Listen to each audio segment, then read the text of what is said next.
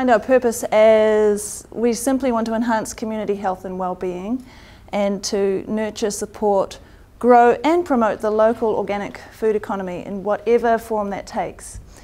And so we can do anything necessary to achieve that purpose, and it keeps on evolving as we go. Firstly, organic, why bother with organic? What is it?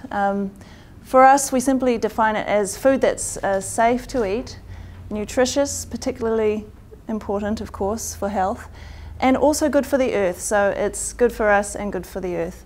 And most of what we sell in Brown Owl is certified organic with standards applied. So there's 4 different certifications in New Zealand, and we try and source food from these. But we're not entirely purist. We also source from the local area. We like to support local growers and people who are using organic principles but aren't certified. Why? Why bother? What is organic? What does it mean to us? Well, there's so many different reasons why we would want to source organic food. I'll go through some of them. Taste, quality, human and animal health reasons, health of Papatūānuku, the land, the biodiversity, the soil and the water, and of course atmosphere, the climate. So it's an ethical choice in eating. It's something that we choose because we care about our own body and our own connection with everything that's around us. So tastes better, that's what our members say. We have quite a few members who order because it's fresh and delicious, and you know, it's often coming from a short distance, so it's a lot better in terms of taste. I'm not sure which way to point this. Cancer prevention. So a lot of our members are joining our club because they've been touched by cancer in some way. Someone in their family, themselves, or someone that they know is facing the journey, the cancer journey, and it's a disease that's killing more people in New Zealand than any other at the moment. So it's a major reason for choosing organic food. Most of what is grown today is treated with pesticides. That's not so healthy for the environment, but does it really affect us? Meet the Palmberg family. They don't eat organic food. Det kostar mer än vanlig mat. Det blir en stor skillnad när man är många i en familj. But for the next 2 weeks, the Palmbergs are going to eat only organic. Before they begin, urine samples are taken from each of the family members. And it turns out they have a number of different pesticides inside their bodies. Vi hittade framförallt insektsmedel, svampmedel och stråförkortningsmedel. Det äter insektsmedel. Ja, äckligt. Ja. So, everything in the kitchen is replaced, and they begin eating only organic. Then, another round of samples are taken, and now, almost all the pesticides have disappeared.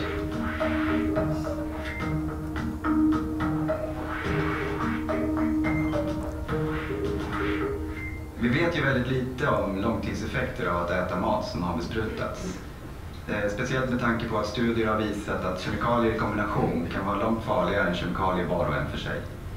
När man får höra det här så tänker man framförallt på barnen. Det är många kemikalier som har lämnat deras kroppar och jag vill inte ha tillbaka dem i mina barn.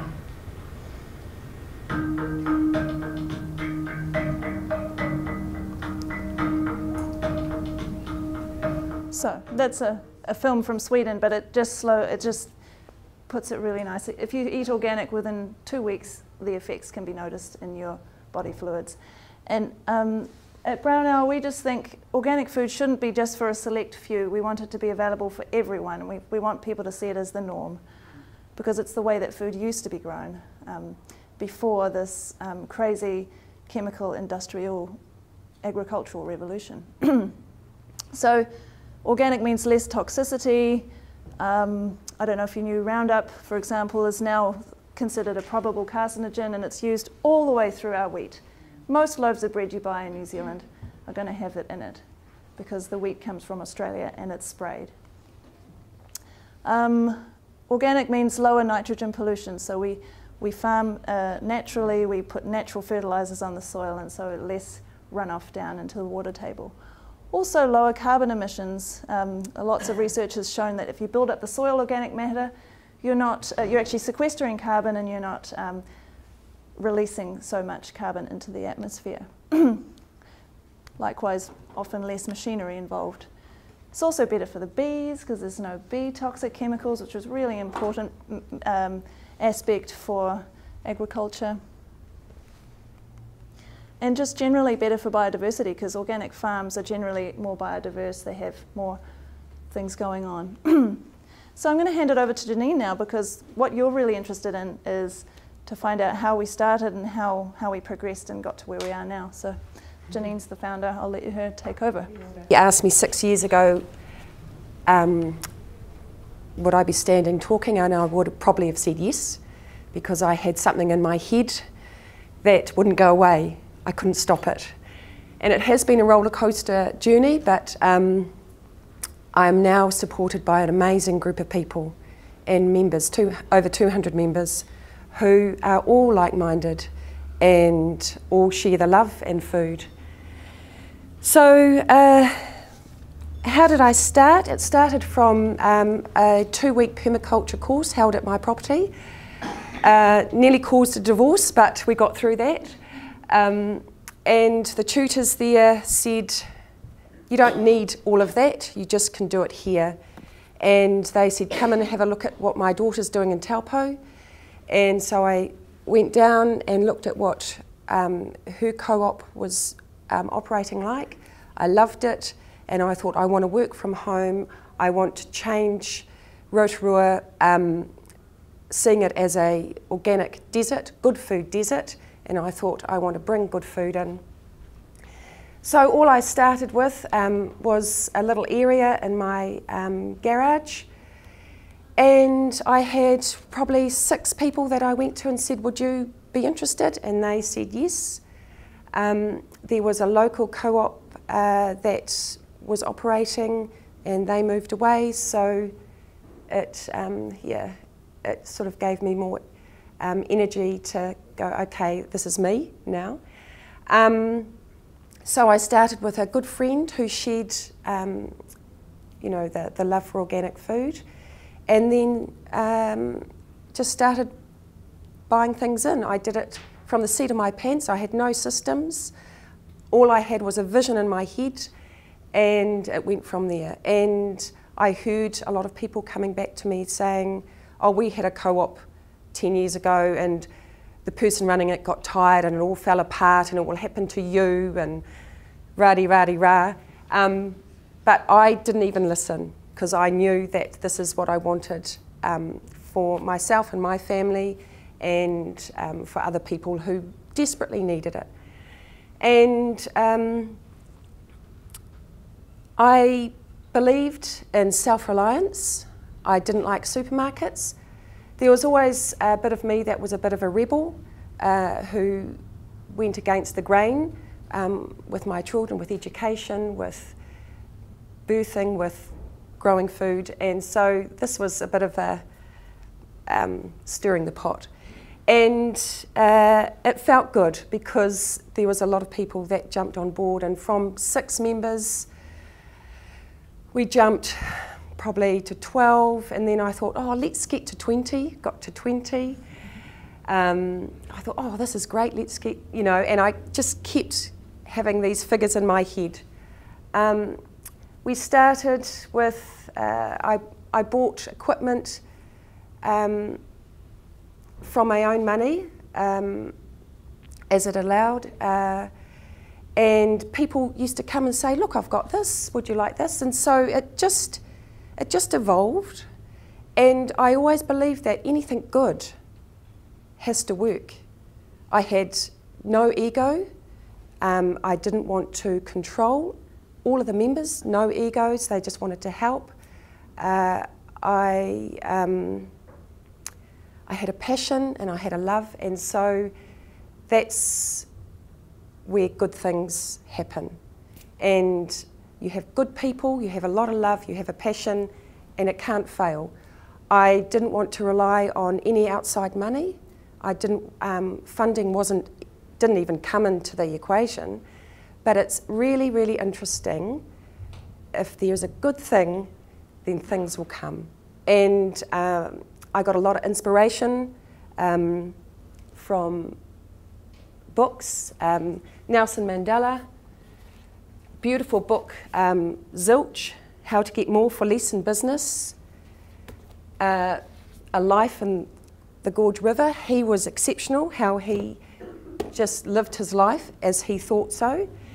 The Promise of a Pencil, this guy, he had no funding, no help, but he had a passion for creating schools all over the world, and of course my permaculture Bible. So from the home, we had a really good system. People would shop on a, no, I shouldn't say shop, people would come on a Wednesday, collect their goods that they had ordered. I would email it out manually every week, and every week I would have a story about what had happened in their life, which would gather the people. And so that was rolling really well until one day I opened the letterbox and there was a letter from the council saying you cannot operate this way. So that turned everything upside down. It caused a lot of stress for me and for my members, but it brought us together because we would not let brown ale disappear. The council would not, we had so much love for brown ale, they would not disband us. So we had meeting after meeting after meeting. We got a lot of people on board, but at the end of the day, they just said, they couldn't understand our concept, which was, in other areas of New Zealand, it was happening all over the place. But in Rotorua, unfortunately, they just couldn't understand the concept of bringing food in bulk, dispersing it to our families. So they said, we need a registered kitchen, and so we came upon Linton Park Community Centre, a very small room, but we handled it for a year. And then our membership grew even more. And we did a lot of fundraising. And the idea was the systems, because of more members, the systems needed to be tightened. I couldn't now sort of guess how many bananas we needed or how many apples we needed. There had to be systems in place. And when I would sit down and go, I can't do this because I'm a visionary, I'm not a systematic type person, who would come on board were members who enjoyed that. And they said, I'll help. So it was easy. So we needed a website. And how do you get money for a website? I don't know. Well, a guy who was a member, IT specialist, came on board, built us a website and said, you can pay me off. So somebody suggested, give a little. So we raised $2,000 in 2 weeks from people, from family, from people in the community. And that kick-started our website, and we paid Chris off over a year, I think. Yep. Beautiful website. If you ever get a chance, go on our website. It's just amazing what we can do. And because Linton Park was becoming smaller and smaller for our operation, Jenny came upon our Nongataha Bowling Club, which we're in there now. They can't do enough to help us. They've been exceptional. So this is where we operate from. We've got a registered kitchen, which on a Wednesdays we pack all our orders, and on Tuesdays we bag, so we break down 25 kg sacks of things. And we have volunteers. People are doing things from the kindness of their heart. And we said, well, you can only do that for so long with a lot of people, so we're offering them discounts from their orders, so they get a 20% discount, and for those who deliver, they get $2, $4 a box. So we are giving back to our volunteers, but the energy in the room on a Wednesday is happy. People, we've never had an issue with people, or our members. It's just been an absolute pleasure. So we have over 210 plus members, web orders, So we have a busy week, and now, which I think is exceptional, from this little group at the beginning, we are now able to pay our operations manager. So Diana has been working operations now for 2 years. She's doing everything I used to do, but in a much more systematic and, you know, it's a lot more easier for our big operation now. And so she's earning, and she was a mum at home with her children, and now she's earning an income. We now have Kimberly, and she is earning too. She is helping on a, she's controlling the Wednesdays and the Tuesdays, and now she's earning, and she's a woman that can't go out and have a full-time job because of an illness. And so Brown Hour has given her an opportunity to be with like-minded people and also earn a bit of money to help her. It is a real community. There's a lot of love between our volunteers. We have social gatherings, and families are involved. It's a real pleasure to be a part of. And we source our... Shall I say something about the supply? Yeah. I don't know if I had to pinch this off you again. I think I do. Oh, right. So yeah, hopefully. We've actually got quite a big turnover now. So I'm the treasurer, and that's why I thought I'd better say something about the money side of things. So it's grown a huge. So we manage all our stock and invoicing and everything through Xero, and I couldn't do it without that because I'm a volunteer as well. We buy lots of bulk supplies from these kinds of wholesale suppliers, and we also pay a whole lot of small local suppliers, and we're constantly trying to extend out and get more of them, but of course that does involve time and effort in arranging those things. But we are buying lots of things from mainly tauranga, avocados, limes, lemons, garlic, pumpkins, capsicums, tomatoes, potatoes and mushrooms, and more. Oh, that's a passion fruit up on the left, supplier. And then locally, it's very limited, but one of our goals is to actually encourage this and provide a market for it. We're buying a whole lot of, as much as we can locally, that is produced without sprays and in a organically principled way, including from St Chad's Charitable Trust, who grow their own herbs and dry them, and they also sell organic fertiliser in bottles, so that's fantastic to be able to support them. We have some small local egg producers who sell eggs that aren't produced with GM feed, and also honey producers. And yeah, that's our website. So members can order by placing a very precise, they can basically do a la carte what they would like for the week and put their order in, and it's all collated at the back, and it's very organised. I think that's the key. That's one of the keys. We've got to highlight what's actually helped us succeed. Well, I think getting more organised was one of the key things, and having the right tools. So a good website, web support from our secretary who provides it for free. He's a web designer.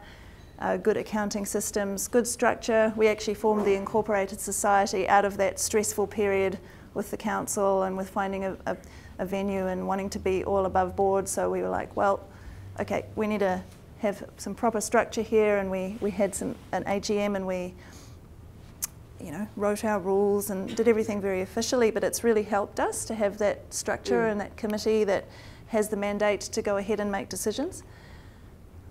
We also we don't just deal in food, in the supply of food. We also help to run workshops and provide information to people as a vehicle for knowledge about healthy eating.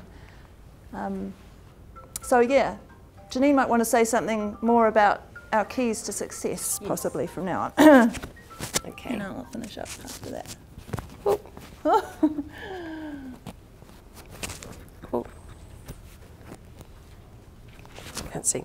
Right. So I think the keys to success is having a positive attitude.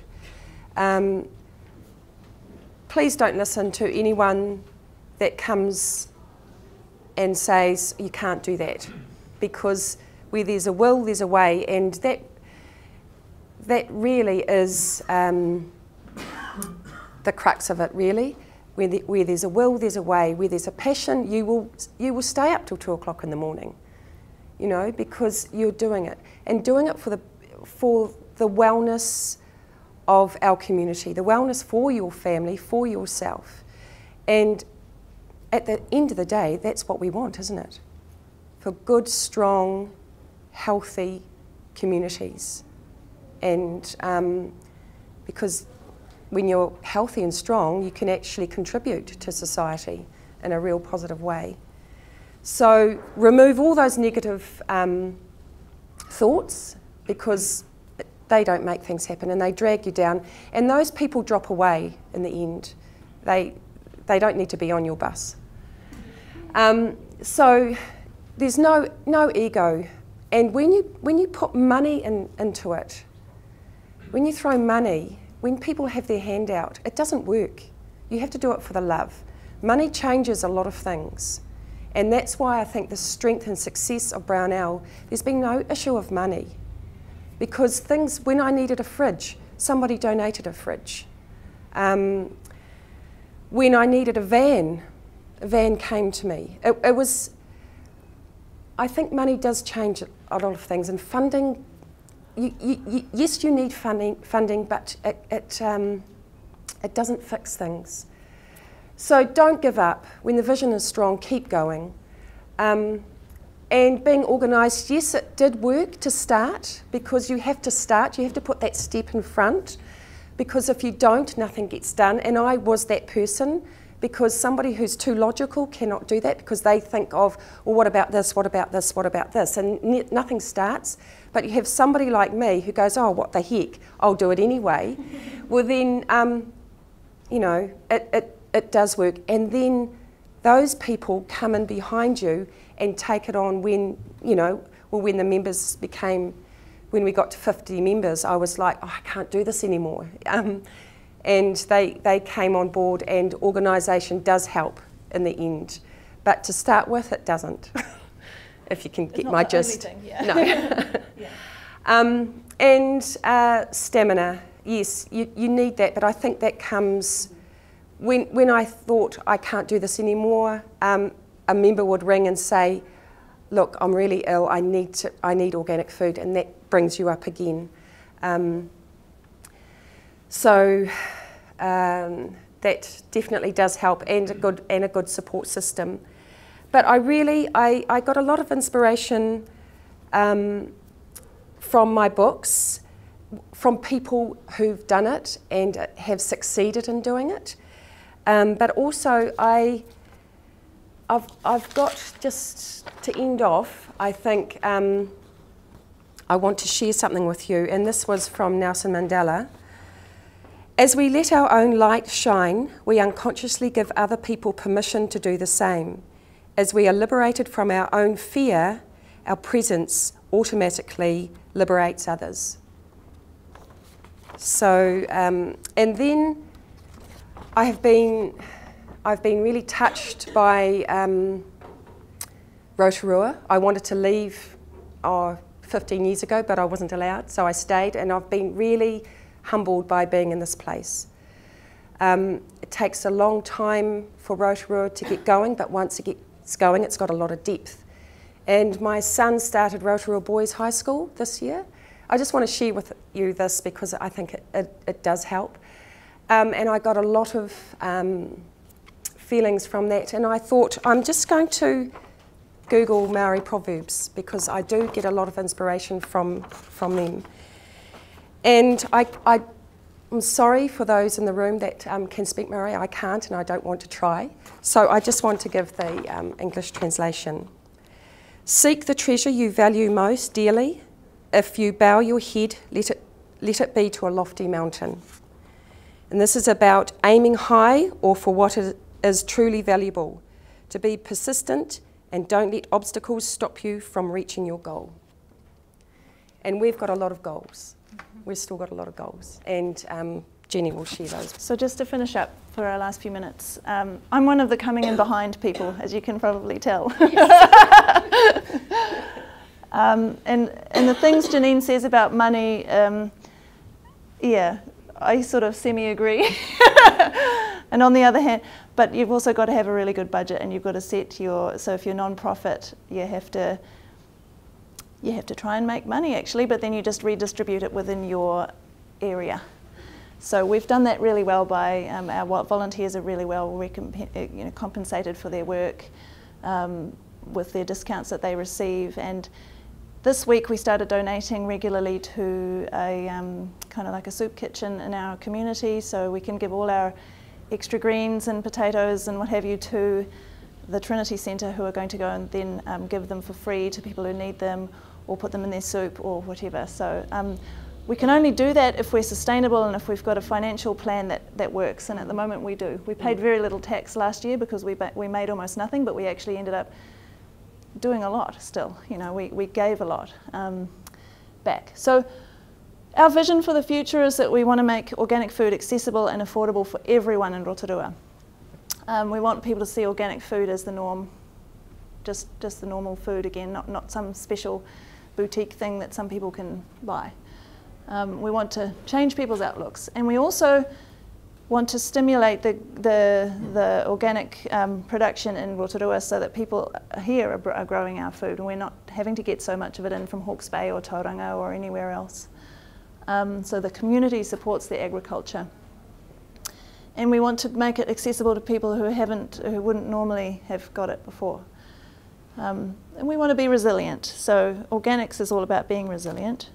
So in terms of specific future challenges, yeah, there's always challenges keeping up with our growth. We haven't had a problem with marketing. We've had a problem with growth, managing our growth and our governance, and you know, do we go the route of contractors or employed staff, or how we manage all our logistics. But you know, challenges will always be there, but as Janine says, you've just got to keep your vision strong and be aware of what might be coming, but just go ahead and do it anyway. So we want more of our members to be growing for us, and we're trying to encourage that. We obviously have a committee vets all the, you know, people can't, not anyone can sell food to us because we don't accept certain methods of production, so we have to get up to speed a little bit more with checking and applying that rigour to the process of buying the food from. So we actually have to go to people's places and check them out and make sure that they're following organic principles, otherwise we can't buy the food because that's what we stand for. But we are actually doing that to a certain extent, but we want more of that to happen and to buy local. We also want to, I mean, everything we've developed, we could share it with other people because we are open source, so we want, if someone else wanted to take our system and replicate it somewhere else, then they could just contact us and we'd be happy to share.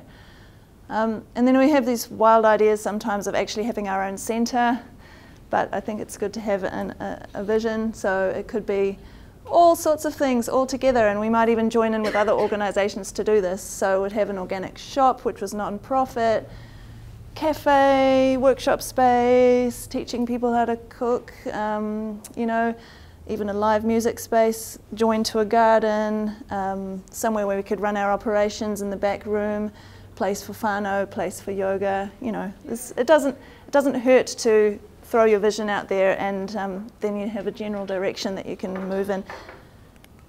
So I went to Austria last year, and I came across one of these sorts of places, which was in a town that was only 14,000 people or something lived there, and they already had an amazing organic shop, cafe, teaching space, local co-op thing going on, and I thought, wow, we could do that.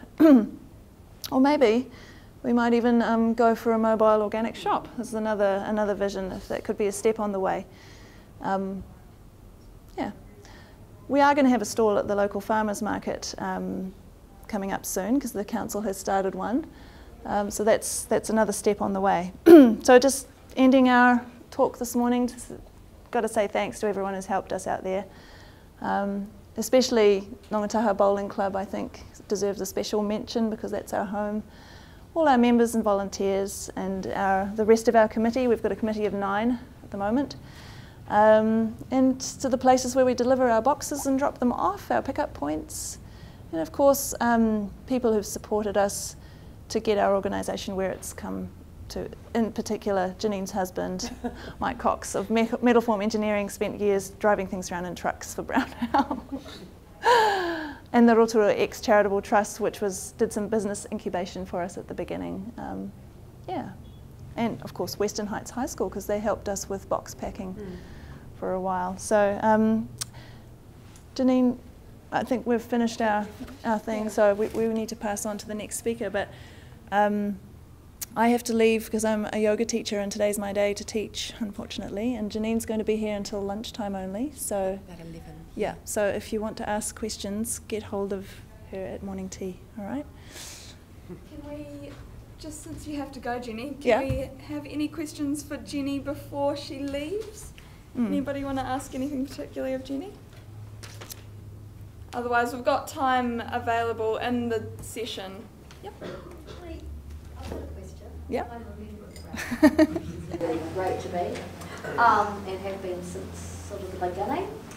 I was just interested in terms of, like we're saying about the organisation and so forth, and people in the room being interested in, you know, social enterprise, whether that you had that opportunity to go through a mentoring with the Rotorua Lakes Charitable Trust, if that's something you can consider being of great value to people to take those sort of opportunities. Yeah, well, it was my idea to apply for the funding to do it, and we got in. So this was at the beginning when we were forming our society, and I think it did help us with strategy, because often at the start of something you have your vision and you have your passion, but how do you get there? You know, what are the steps you need to take? What's worth doing and what's worth leaving out? You know, and they helped a lot with that and with building. And we even didn't have a space to meet at that stage. We were still looking for a better venue. We were in this tiny room at Linton Park, and we needed, so they provided a think space for us where we could all meet. And I think it was valuable, yeah. It created conversation. It created, like, this is the day, the time you all meet and let's have a conversation. And to have a space to do that. And we could rub shoulders with other people who were starting. Most of the other people were actually starting businesses, not social enterprises, but gave us a lot of perspective on the aspects that are involved with starting a business. And I think we needed to become more business-like at that stage. And that's been one of the keys to our success, is becoming more business-like, you know. Yeah. Any other questions for Jenny? All right, well, thank you so much, ladies, for taking some time to come and speak with us. We'll let you rush off to yoga.